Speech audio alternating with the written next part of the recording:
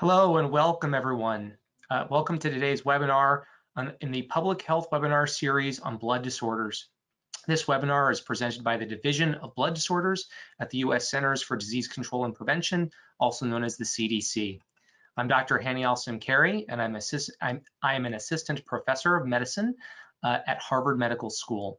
I also serve as clinical investigator in the Division of Hematology Oncology at the Massachusetts General Hospital and the co-director of the Massachusetts General Hospital Hereditary Hemorrhagic Telangiectasia Center of Excellence. I'm joined today by my colleague, Dr. Raj Kasthuri, who is professor of medicine at the University of North Carolina School of Medicine. He directs the Hereditary Hemorrhagic Telangiectasia Center of Excellence at UNC Chapel Hill. Dr. Kasthuri is also the associate director for clinical research at the UNC Blood Research Center. We're both delighted to be with you today. Our topic today is Hereditary Hemorrhagic Telangiectasia in 2021, Diagnosis and Advances in Treatment. Before we begin, I'd like to go over a few points for joining this webinar. Upon joining the webinar, you'll see two audio options. You can opt to listen via the speakers on your device or by using your phone to call in. If the phone option is chosen, the webinar toolbar will provide you with the phone and access number and the audio pin. All audio will be muted. At the end of the presentation, there'll be time for questions. To submit a question, please use the questions area of your toolbar. Dr. Kasthuri and I will respond to as many questions as time allows. Today's webinar will last approximately 1 hour and will be recorded. We'll begin with two brief audience polls. The first question, the first poll question will be brought up now. There we go. So please let us know a little bit more about you. Please select your response to the poll question now.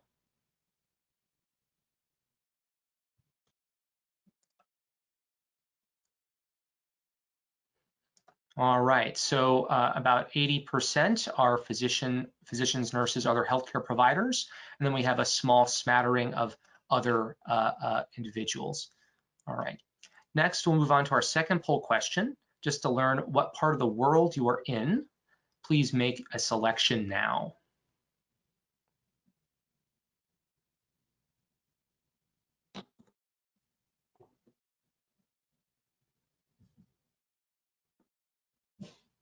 All right, so mostly North America, but some viewing the webinar from elsewhere. Welcome to all. All right, so we will begin with Dr. Kasthuri, who will present on diagnosis in HHT and management of anemia in HHT. After that, I'll discuss the treatment of bleeding in HHT with a focus on antiangiogenic agents and briefly touch upon the recently updated international HHT guidelines. Welcome again, Dr. Kasthuri, and take it away. Thank you, Han.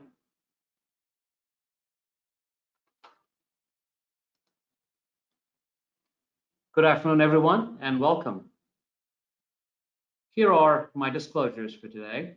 I was and am a member of the Second International HHT Working Group guidelines, and I have no other conflicts that are relevant to today's talk. Our objectives, and here they are listed, is to give you an overview of HHT, talk a little bit about the burden of iron deficiency and anemia in HHT.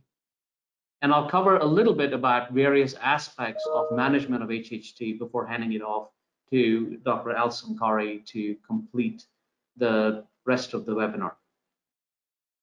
Let me start with a case to set this up for us.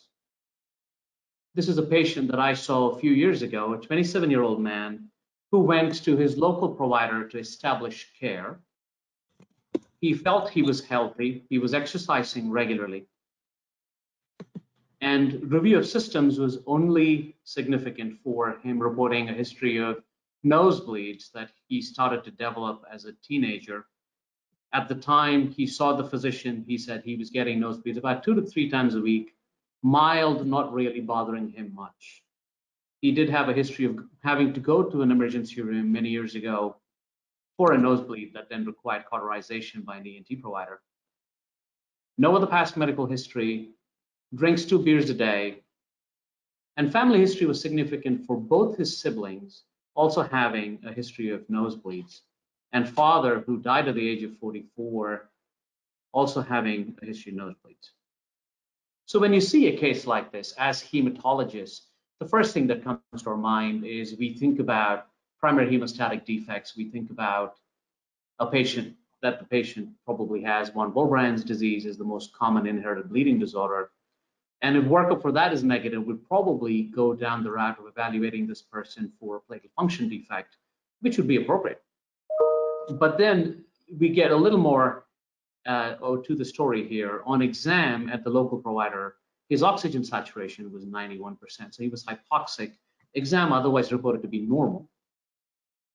Because of the hypoxia, patient was referred to a pulmonologist who got a CT scan of the chest that revealed pulmonary AVMs in both lungs, and that caused them to think about HHT on the differential and send the patient to me.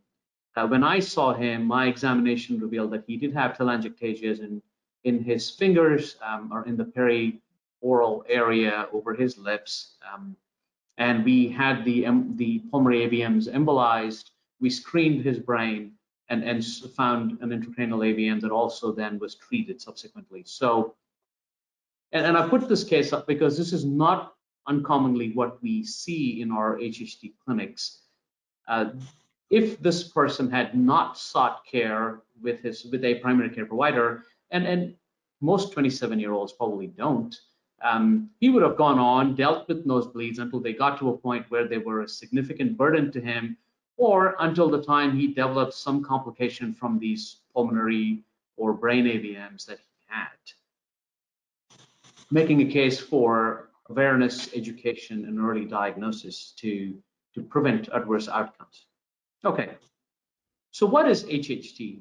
It's an autosomal dominant multi-system blood vessel disorder that causes recurrent spontaneous nosebleeds.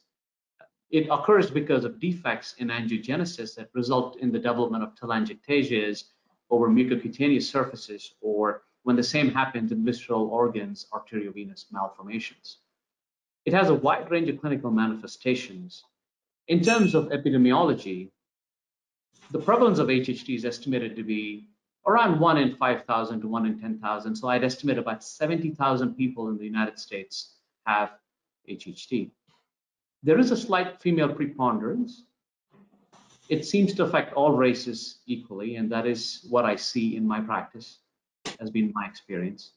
And it's important to note, HHT is a bleeding disorder, maybe not your classic bleeding disorder because of a coagulation factor deficiency in the plasma, but it is an inherited bleeding disorder. And based on the prevalence estimates and the number of patients affected, it would be the second most common inherited bleeding disorder after von Willebrand's disease. In terms of genetics, 85 to 90% of HHT happens because of mutations in genes coding for endoglin or the ACVRL1 gene or ALK1. A smaller percent, about 2 to 5% of patients develop HHT because of mutations in the SMAD4 gene, and this becomes a dual diagnosis because these patients also have juvenile polyposis, so they have JPS and HHT. HHT-like syndromes have also been described. There is significant overlap in terms of clinical presentation in patients who have mutations in GDF2 and RASA1 as well. In regards to the detection rate, in somebody who has clinical features that are consistent with HHT, genetic testing would identify a mutation in 85 to 90% of patients when using sequencing or deletion duplication testing. In terms of the pathobiology of HHT, this figure shows you the signaling pathway of the TGF-beta superfamily of ligands. You've got the surface receptor ALK1, which is what ACVL1 codes for, that has endoglin as a co-receptor on the endothelial surface. And when the ligand engages this, you've got phosphorylation and downstream signaling that through SMAD4 ultimately in the cytoplasm results in nuclear translocation of the signal. Now, when there is defective signaling down this pathway, what happens is dysregulated angiogenesis that ultimately results in the development of these abnormal, dilated, fragile blood vessels that lead to telangiectasias and AVMs. Clinical manifestations of HHT: telangiectasias involving mucocutaneous surfaces, mouth, lips, fingers, develop in 90 to 95% of affected individuals. These then result in bleeding, and epistaxis occurs in 90% of affected individuals by age 45. GI bleeding can also develop. Typically, GI bleeding tends to be something that occurs with increasing age, typically over the age of 40, and up to 30% of affected individuals can develop GI bleeding, significant GI bleeding. A consequence of bleeding is the development of iron deficiency with or without anemia. Visceral AVMs occur in select internal organs. Pulmonary AVMs occur in 30 to 50% of affected individuals, can result in hypoxia, paroxysmal embolism, development of brain abscesses, osteomyelitis.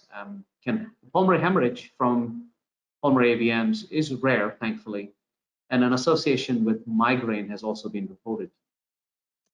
Cerebral AVMs develop in 5 to 15% of affected individuals and can lead to hemorrhage, headaches, rarely seizures.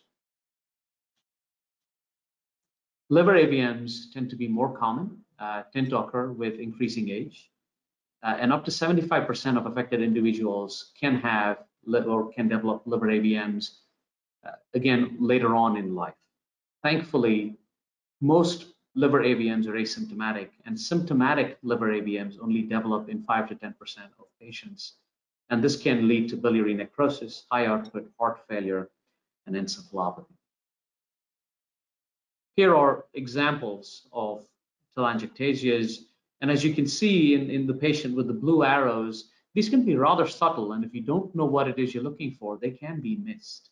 They can either be pinpoint or more confluent, like you see in the fingers lower down here. Earlobes is another common place where these can happen. And under the nail bed as well, which if they bleed can be quite painful. In terms of diagnosis of HHT, it is an underdiagnosed disorder, and it is estimated that only 1 in 10 affected individuals carry a definitive diagnosis of HHT.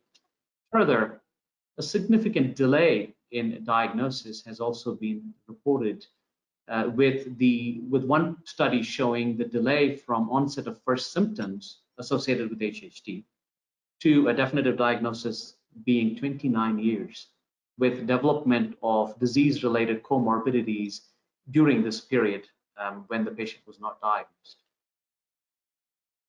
How do we diagnose HHT?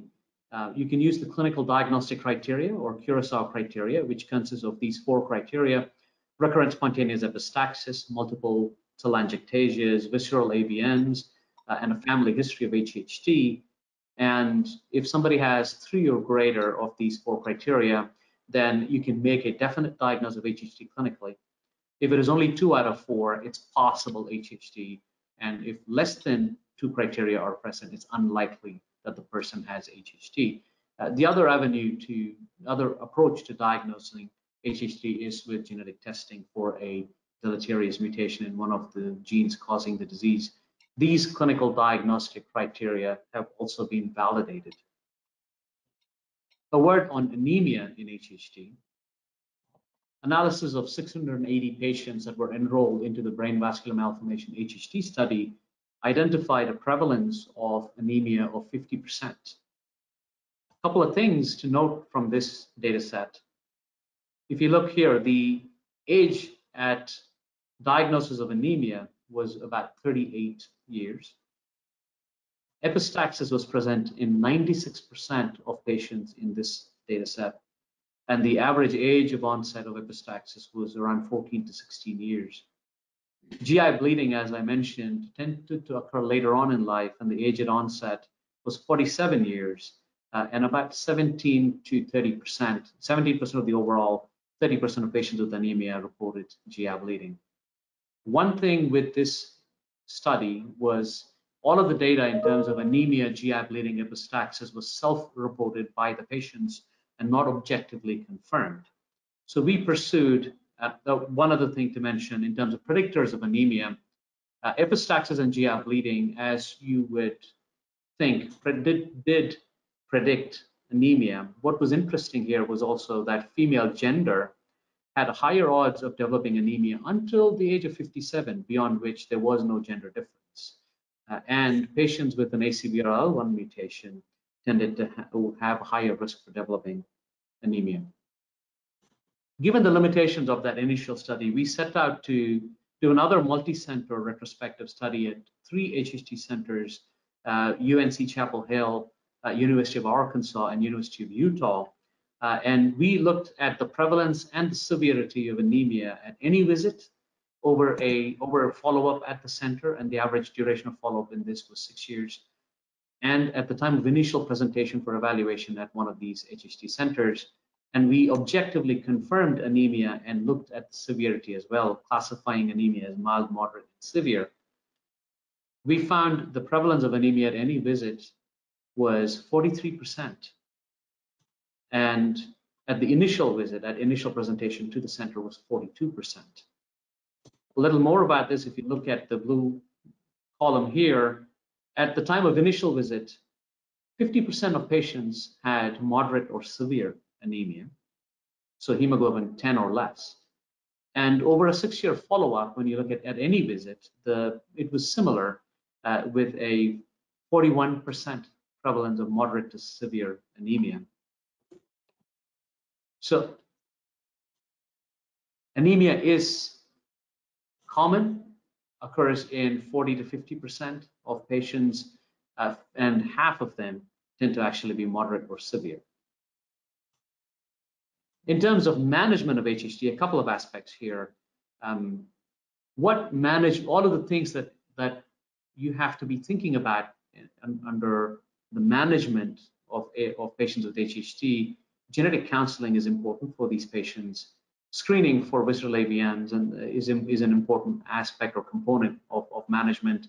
And there are guidelines on screening, how to screen, when to screen, etc., which we won't go into in the interest of time as part of my presentation today. And not to forget antibiotic prophylaxis prior to dental procedures in patients who have not undergone screening for lung AVMs or who have undergone screening and are known to have lung AVMs is essential. In terms of treatment, we have to be thinking about treatment of epistaxis, GI bleeding, anemia, as well as the visceral AV malformations. A word on iron deficiency without anemia. Patients with iron deficiency, even when they have a normal hemoglobin, can be symptomatic and report fatigue, arthralgias, myalgias, restless leg syndrome, hair loss, and in the pediatric population, decreased attention span. And in adults, a good number of my patients mentioned brain fog as well. It's a popular term. And iron deficiency in the setting of absence of anemia is frequently missed because if the hemoglobin is normal on the CBC, it stops there. People don't check an iron panel or a ferritin. And doing so and treating iron deficiency without anemia, I think is an important component of the care of an HHT patient. In terms of management of iron deficiency anemia, as I presented earlier, the prevalence is 40 to 50%, and half of these patients have moderate or severe anemia. Aggressive management of iron deficiency in concert with minimizing bleeding risk is key. And a low threshold for use of intravenous iron replacement is important because these patients have a lifelong bleeding disorder and just oral iron replacement is often inadequate. In my practice, I target a ferritin of greater than 50 in all of my HHT patients, even in the absence of anemia, as long as there is ongoing bleeding. Finally, I wanted to list out all of the HHT centers of excellence in North America There are 25 centers in the United States and 4 centers in Canada. And the concept of HHT Centers of Excellence for multidisciplinary comprehensive HHT care was developed by the Cure HHT Foundation in collaboration with Yale University 30 years ago. They're celebrating their 30th anniversary this year and have done a phenomenal job. With that, I will hand it over to Dr. Al-Samkari to talk more about recent advances and the treatment guidelines. And thanks very much, Raj. All right. Hello again, everyone, once again. It's really a pleasure to discuss treatment of HHT with everyone here today. So most of my talk will focus on the true frontier of HHT therapy, which is the antiangiogenics, which really have already and will continue to revolutionize care of this not so uncommon bleeding disorder. Here are my disclosures. Like Raj, I have no industry disclosures relevant to this talk, but I was a member of the Second International HHT Guidelines Working Group. First, just a bit of basic HHT pathophysiology to help understand the rationale for antiangiogenic therapy in HHT. HHT is a disease of the transforming growth factor beta pathway critical in angiogenesis, in particular endothelial cell proliferation and smooth muscle migration. HHT occurs due to mutations along the ALK1 signaling pathway. ALK1 is the activin receptor-like kinase family member 1 and is also called ACVRL1. Mutation at any of the steps along this pathway, including endoglin, ALK1, BMP9, or SMAD4, results in reduced signaling through ALK1 and increased signaling through ALK5, which tilts the balance toward increased VEGF production. The haploinsufficiency of these proteins, along with a second hit, like tissue injury, infection, or hypoxia, likely cause the focal vascular lesions of HHT, as reduced levels of endoglin or ALK1 cannot maintain the balance needed for normal angiogenesis and vessel maintenance. The result is disrupted vascular integrity and smooth muscle differentiation of the endothelium, resulting in abnormal and fragile vessels which readily bleed, as we know. Until relatively recently, procedural therapy was the mainstay of bleeding management in HHT, and still is a very important aspect of management today. Local ablative therapies that can involve laser, electrical, or chemical cautery, sclerotherapy, or embolization are employed as temporizing therapies to provide improvements in epistaxis, which is usually partial improvement. There is a theoretical concern, however, given that the signaling pathways at play that I just showed, that trauma could provoke a high local VEGF and possibly greater telangiectasia formation down the road. Many patients have anecdotally stated that this has happened to them. Surgeries employed to manage severe recurrent epistaxis included nasal septodermoplasty, which essentially involves taking a skin graft and affixing it to the nasal septum. This can be effective to reduce bleeding, but is associated with a number of potential complications. A nasal closure or Young's procedure can be performed as what is often considered a last resort. This achieves good control of anterior nosebleeds at the cost of the sense of taste, smell, and the ability to breathe through the nose in many patients. For GI telangiectasias, argon plasma coagulation can be used, but is not recommended unless the lesion is actively bleeding at the time of endoscopy. So this is primarily to address acute brisk bleeding. And we just remember that most HHT patients have a more chronic, gradual GI bleed. The current standard of care for bleeding in HHT can be thought of in stepwise fashion, therefore. As recurrent epistaxis develops eventually in nearly all patients with HHT, moisturizing topical therapies are recommended in basically everyone. This includes saline nasal sprays, humidification of air in the home, and various moisturizing ointments that can be applied to the nares. While helpful, moisturizing topical therapy is usually inadequate to control bleeding in patients with more than mild epistaxis, and so the next step of treatment options is then considered in those patients. This consists of oral antifibrinolytics, with tranexamic acid generally favored in HHT, given the greater published data for this agent, which includes 2 small randomized controlled trials showing modest but clear improvement in nosebleeds. Local ablative therapies, which I just mentioned before, are also included in this step as an important therapeutic option. For patients who fail oral antifibrinolytics and/or oral ablative therapies, the next step is considered, which includes systemic antiangiogenic therapies alongside more major surgical procedures like a septodermoplasty and a nasal closure. As you can imagine, the vast majority of patients will often prefer to try medical therapies before considering a major surgery, but they are all considered on the same sort of line of treatment. For GI bleeding, the mainstay of treatment is systemic therapy. For mild bleeding, oral antifibrinolytics can be tried. For moderate to severe bleeding, systemic antiangiogenic therapy is often indicated. So we'll focus on systemic antiangiogenic agents for the bulk of this talk, as these represent the frontier of therapy in HHT, targeting the underlying pathophysiology either indirectly or directly by blocking the VEGF pathway, which is unlike other treatment modalities. The potential promise of these agents was really first recognized over a decade ago when case reports were published of patients with HHT and malignancies being treated with chemotherapy plus bevacizumab for their malignancy. These patients were noted to have dramatic and really unexplained at the time improvements in their bleeding and anemia, which was eventually attributed to bevacizumab. And this in turn led to the development of institutional off-label treatment pathways at HHT centers to treat patients with bevacizumab.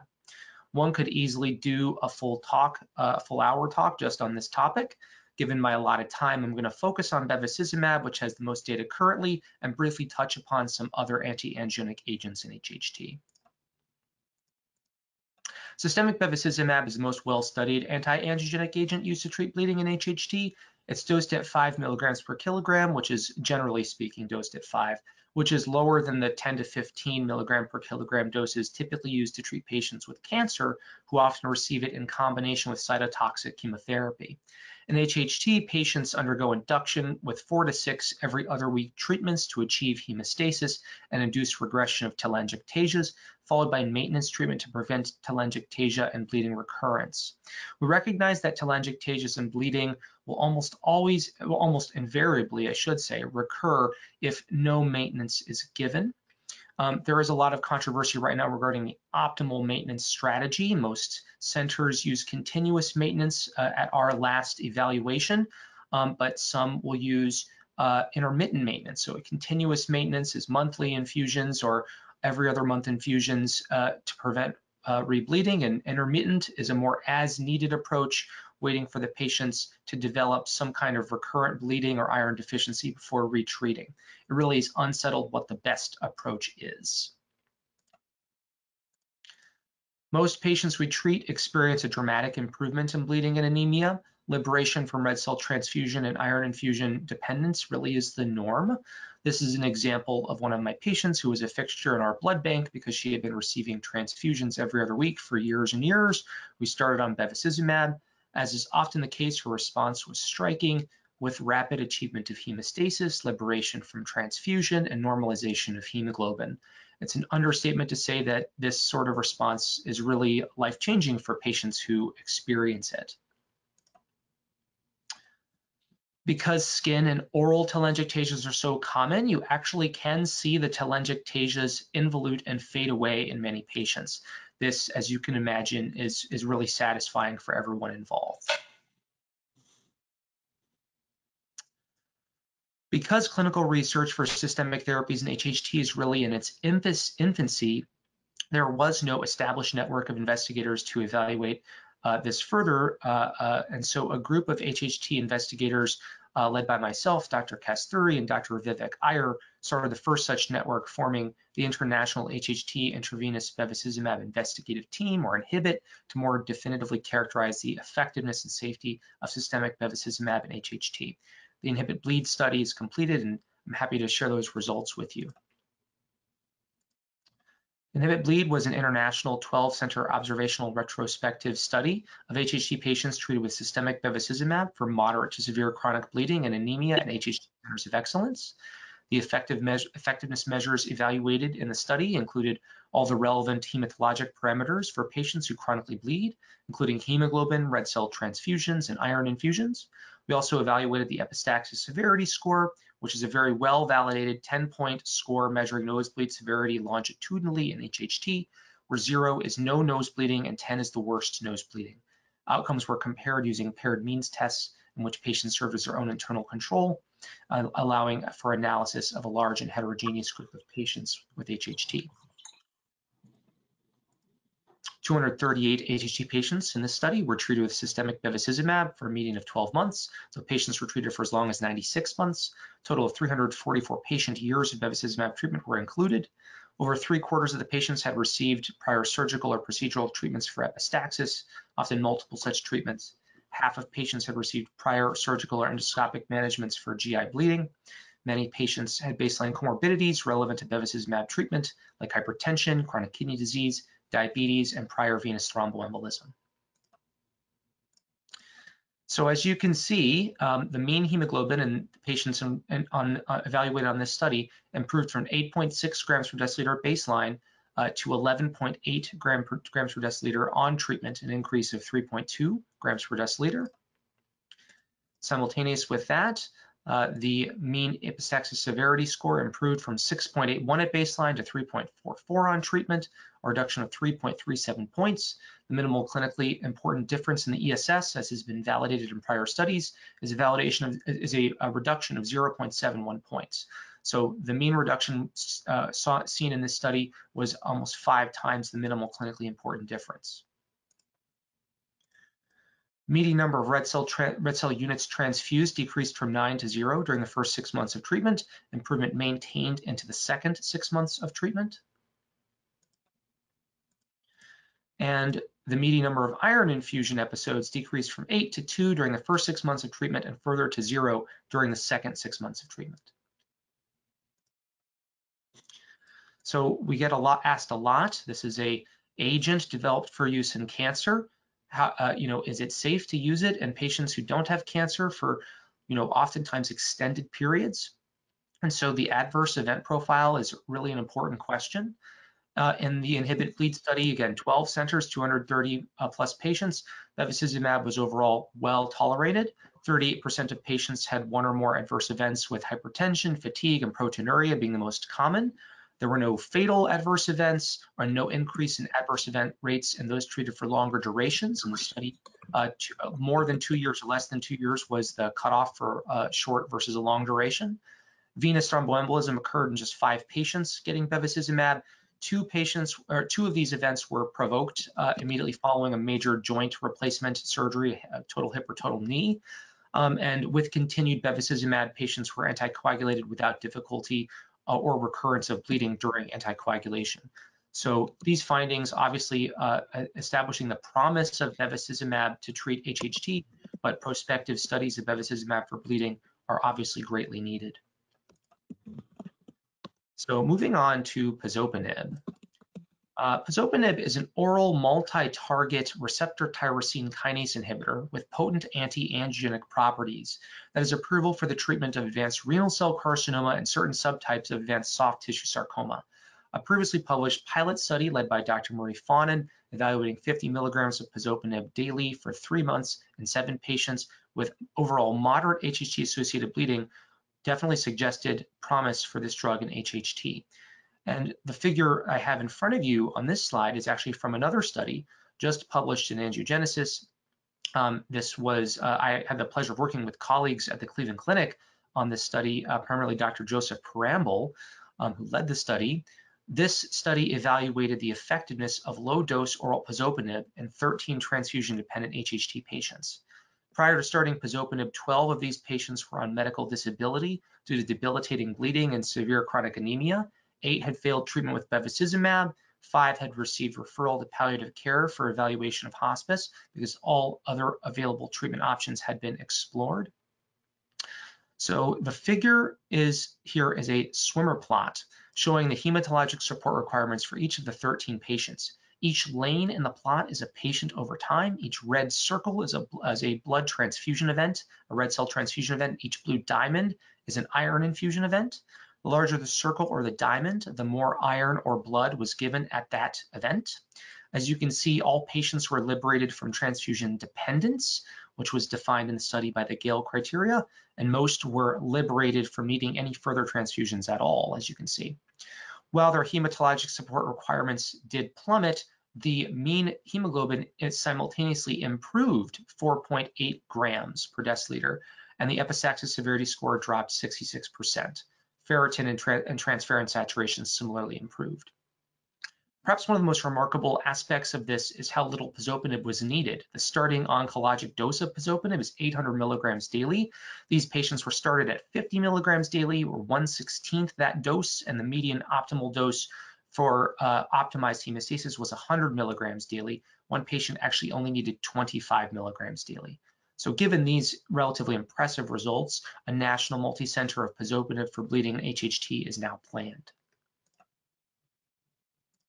So the last group of agents that I'm going to devote some time to today are the immunomodulatory agents, so thalidomide and pomalidomide. So these are also called IMiDs, and they have been shown to have relatively powerful antiangiogenic properties and also to improve blood vessel structural integrity, which would be highly relevant in HHT. So thalidomide has been evaluated in HHT in a prospective phase 2 study with evidence for improvement in bleeding, but the need for indefinite treatment and the emergence of peripheral neuropathy in many patients who are treated with thalidomide for long durations has really hampered use of this agent. But we now have newer immunomodulatory agents that don't have this concern, like pomalidomide. Pomalidomide is a thalidomide derivative with antiangiogenic properties like its sister compound, but without the peripheral neuropathy concerns, not nearly as significant concerns. In a phase 1 study in which 5 patients were treated with pomalidomide for 9 to 13 months, there was a decrease in the epistaxis severity score of greater than 50% in 2 patients who were treated for severe epistaxis, and liberation from iron infusion and blood transfusion in patients treated primarily for GI bleeding. The PATH-HHT study is a multi-center randomized US phase 3 clinical trial that will enroll 159 patients with HHT and randomize them 2-to-1 to receive pomalidomide or placebo. It's actually the very first large multi-center randomized trial evaluating systemic antiangiogenic therapy in HHT. Needless to say, we're really excited about this study, rapidly enrolling patients. Both myself and Dr. Kasthuri, our investigators for this study, are really quite excited about the promise of pomalidomide in HHT. All right, so this brings us really to the standard of care for how bleeding is managed in HHT, and this standard is reflected in the new HHT treatment guidelines. And I just want to take the last couple minutes here to share with you recommendations in the guidelines that are most relevant for hematologists. So these guidelines were just published in the Annals of Internal Medicine and are available at hhtguidelines.org. I strongly recommend any clinician who cares for these patients to review these new guidelines. The second international HHT guidelines focused on 6 topic areas, of which many are high priority to hematologists. Each topic area included about 6 specific recommendations. The guideline topic areas and specific recommendations of greatest relevance to hematologists I have summarized in this figure. So management of visceral arteriovenous malformations, management of pregnant patients with HHT, and other areas obviously extremely important, very important topic areas, but beyond the scope of our current talk. And those are all listed in the full guidelines document that is available in the Annals of Internal Medicine, as well as hhtguidelines.org.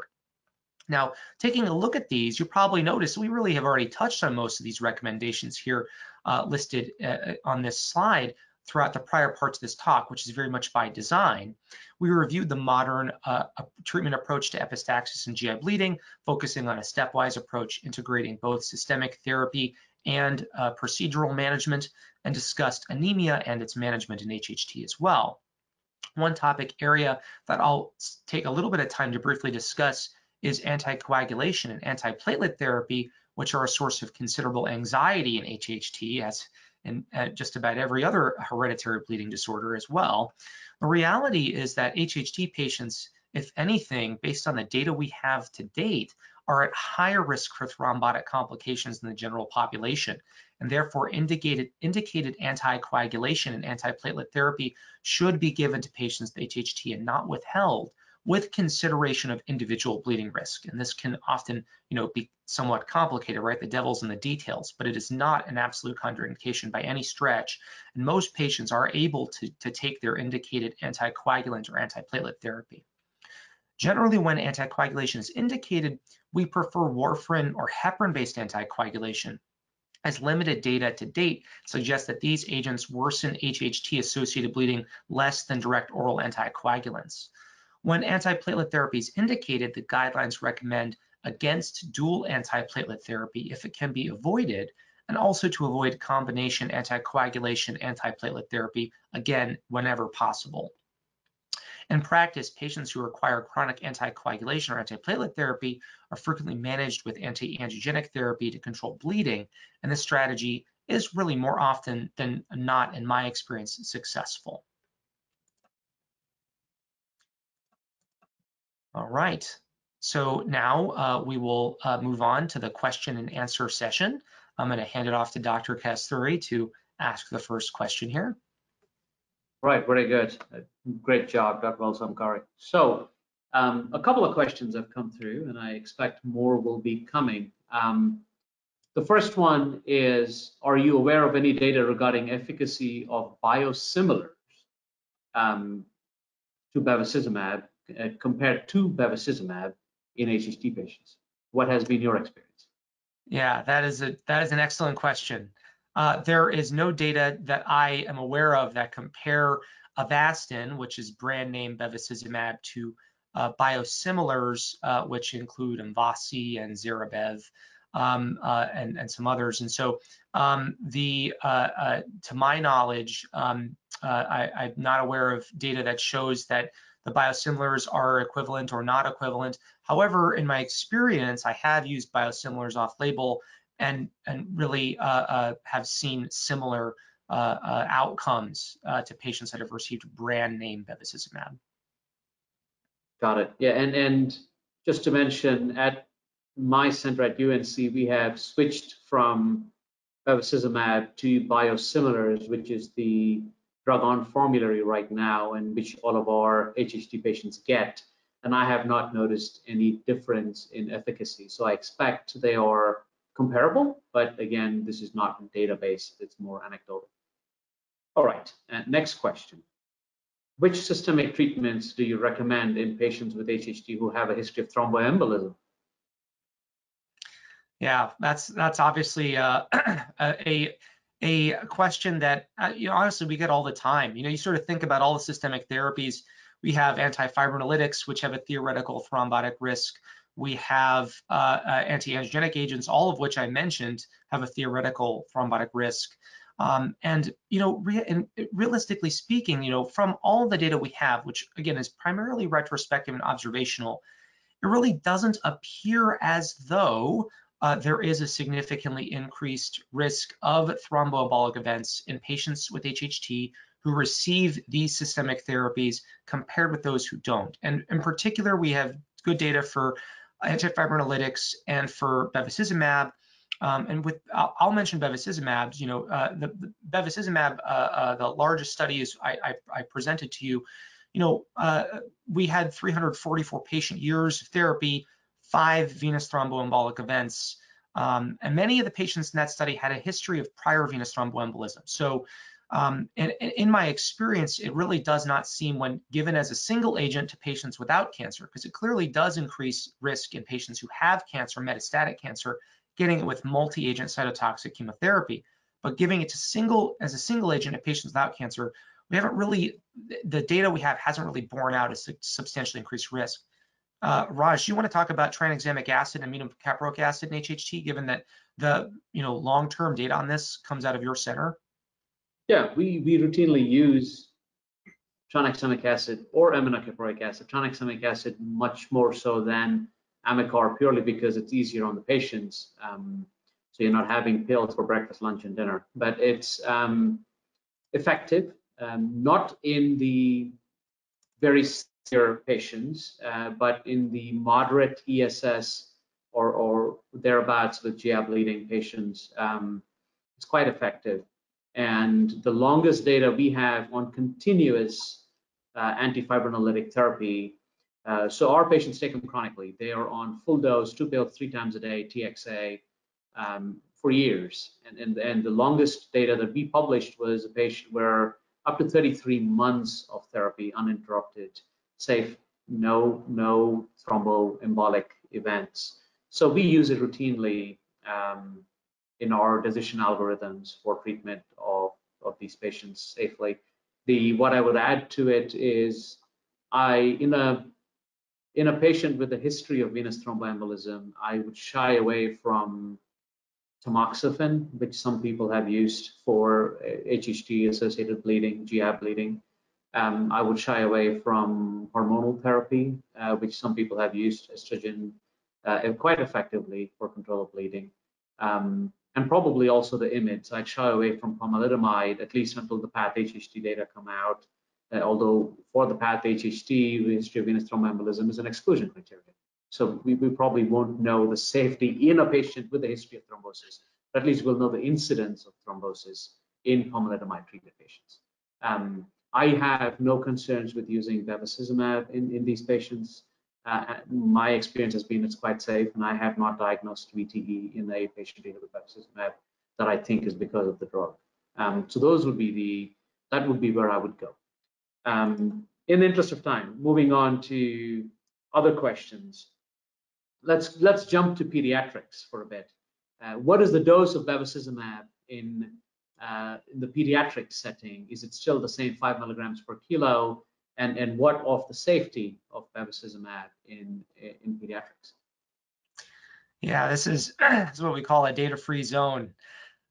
So, you know, there is not a lot of data on use of bevacizumab in pediatric patients, and very little. Raj, I'm not aware of any case reports being published of bevacizumab and HHT in pediatrics. And I know there are concerns, obviously, with the use of an antiangiogenic agent in a developing child. Do you have other thoughts or comments on that? No, we at our center have not used bevacizumab in pediatrics a lot. But again, there is no, primarily because there is no need for aggressive therapy in the pediatric setting where it pertains to HHT. Bleeding becomes more of an age-dependent issue, and we don't see kids with severe bleeding requiring this aggressive therapy. So I think that's probably the reason why it's a data-free zone, is because there's no need for it. In other vascular malformations, there is data on the use of antiangiogenic approaches. And there, I think they seem to be safe, but not with bevacizumab. More like mTOR inhibitors, sirolimus. Yeah, absolutely. Yeah. Okay. Let's jump to genetic testing. What is the role of genetic testing for the diagnosis of HHT? Should genetic testing be performed in everybody? When and how would you use genetic testing? We're getting a lot of controversial questions, but they're great questions. So, you know, HHT is a genetic disease that primarily is the actual gold standard diagnosis, actually clinical criteria, right? The Curacao criteria are the primary way that patients HHT are diagnosed. As Dr. Kasthuri pointed out, genetic testing can miss up to 15% of patients with HHT. Nonetheless, in my practice, I still want to know people's genetics. I still recommend genetic testing. HHT1, due to an endoglin mutation, can have different manifestations in HHT2 due to an ACVR1 mutation. You know, there are certain types of visceral AVMs that are more common in one type versus the other type. It's often helpful to know, and if you know somebody's mutation, that also makes it easier, obviously, to evaluate their family, because that then becomes the next question. Raj, do you recommend testing for pretty much all of your patients, obviously after a discussion in genetic counseling? I recommend genetic testing when there is an at-risk family member, because it facilitates family testing and diagnosis.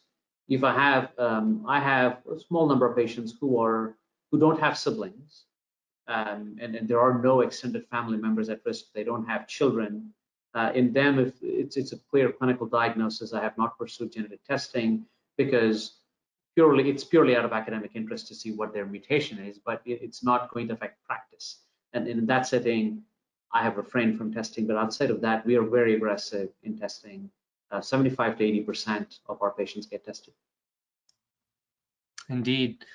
So one of our questioners asks, we talk about thalidomide and we talked about pomalidomide, but what about lenalidomide?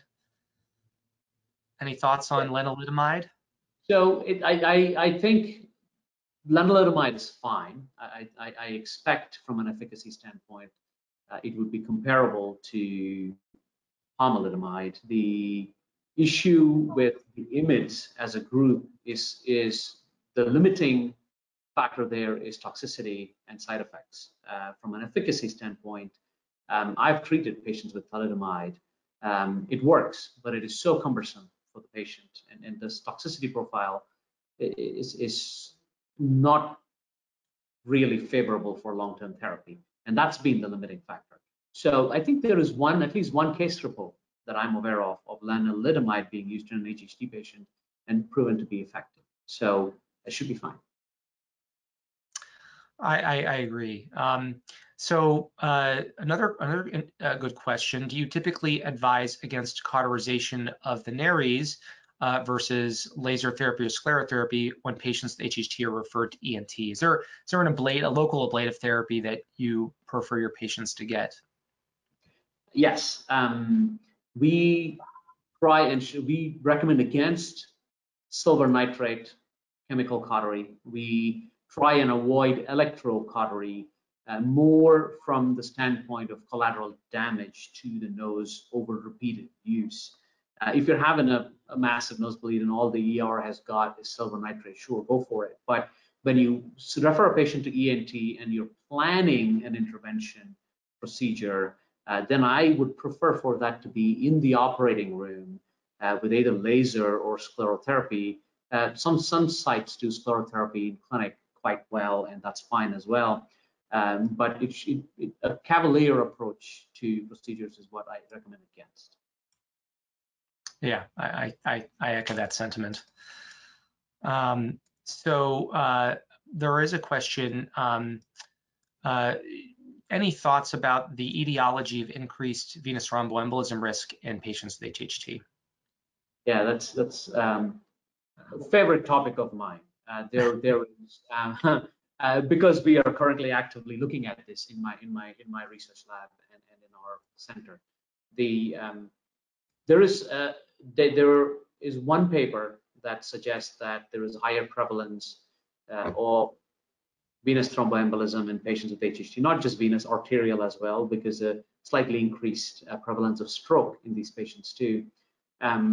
The jury, I think, is still out on whether these are actually surrogate markers of disease severity, because HHT is an endothelial disease. One Willebrand factor and factor VIII have shown to be high in patients with HHT, and there is a correlation that has been shown between low iron levels, elevated factor VIII, one Willebrand factor levels, and thrombosis in HHT patients. What I don't know is whether the low iron levels and the elevated factor VIII levels are together biomarkers that actually tell you that this is a more severe disease in this patient, and there is a lot more endothelial activation in this patient, and then not so much that is what is driving thrombosis.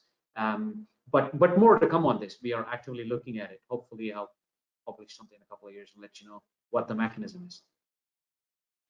Yeah, it's a fascinating topic, and the question of how the contribution of iron deficiency and the potential thrombotic risk of iron deficiency and thrombocytosis and iron deficiency and all of this comes up very frequently, because these patients, I mean, they're iron deficient for not just months or not just years, but sometimes they're iron deficient for decades.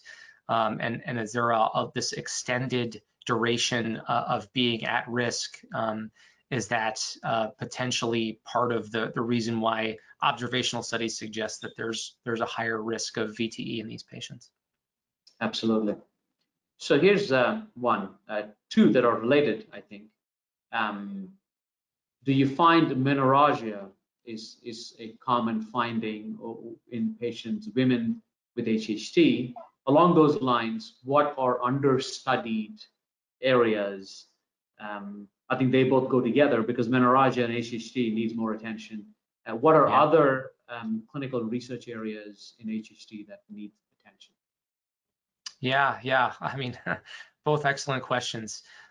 So to my knowledge, there has not been a really formal look on the burden of menorrhagia in patients with HHT. I have a number of patients with HHT who do have uterine AVMs and who have really dramatic menorrhagia that is has not been well explained by typical gynecologic etiologies like fibroids and things like that. And we have to be careful because when patients with HHT are very anemic and chronically anemic, the first thing we think is, oh, you have GI bleeding, called GI bleeding, which is almost always the cause. But there are certainly cases where there actually isn't a whole lot of GI bleeding, and it's actually a younger woman who has this, and menorrhagia is more of a contributor than was originally recognized. So that's definitely one area that is definitely needs more study. I mean, a lot, just in terms of the second question, Raj, you can comment on your opinion on this. I mean, there are so many frontiers in HHT. We in addition to therapies, we need prospective clinical trials. And so for so many of our therapies, we need really improved and stronger prevalence assessments in HHT, really understanding to I think a higher level the prevalence and incidence of this disease worldwide. We have estimates, but it's not perfect. I think we need a very large HHT database with a contribution of centers from around the world to evaluate hematologic manifestations, bleeding, anemia, all of those things. We do lack that. Your Absolutely. thoughts, Raj? No, I agree. And also bear in mind, there is a lot of phenotypic heterogeneity that we still haven't quite figured out. The same mutation running in family members. I know people in the family that have really bad bleeding or transfusion dependent, and others barely bleed. Their primary HHT causing mutation is the same. So why the heterogeneity? And there's work going on there in terms of genotype-phenotype correlations and identifiers or predictors of heterogeneity, just to understand it better. And then there are groups around the world working on this. So watch this space. I think in the next 5 to 10 years, a lot more to come. One question which I will grab here is, are there goals to educate hemophilia treatment centers to take care of HHT patients, as there are more HTCs than HHT centers of excellence? That is not a planned question. That's a fantastic question, though, because we currently have a study that is supported by the CDC that's ongoing, where we are piloting comprehensive HTC care HHT care at HTCs. At Indiana, the Indiana Hemophilia and Thrombosis Center, and the University of Michigan HTC are the 2 pilot sites. And so more to come on that space as well. But if we can prove that this can be done, then absolutely, I think HTCs should absolutely take care of HHT patients. Why not? They've got almost all of the pieces needed in place, and decades of experience on how to do this well. Absolutely. And with that, I think that's a great place to conclude. We're at the top of the hour. So both Dr. Kasthuri and I would like to thank all the participants on today's call for joining us to learn more about HHT and joining us in this conversation. We thank our colleagues at the CDC's Division of Blood Disorders for this invitation to speak on HHT. And we also thank the Hemophilia Foundation of America for hosting today's webinar. So if you have additional questions about this webinar series or today's presentation, please contact Cynthia Sayers at the email address here listed on the slide. This webinar will be archived and accessible soon on the CDC's webinar archive site, again, also as shown on this slide. Thanks once again, everyone, and thank you for joining us. Have a great afternoon. Thank you.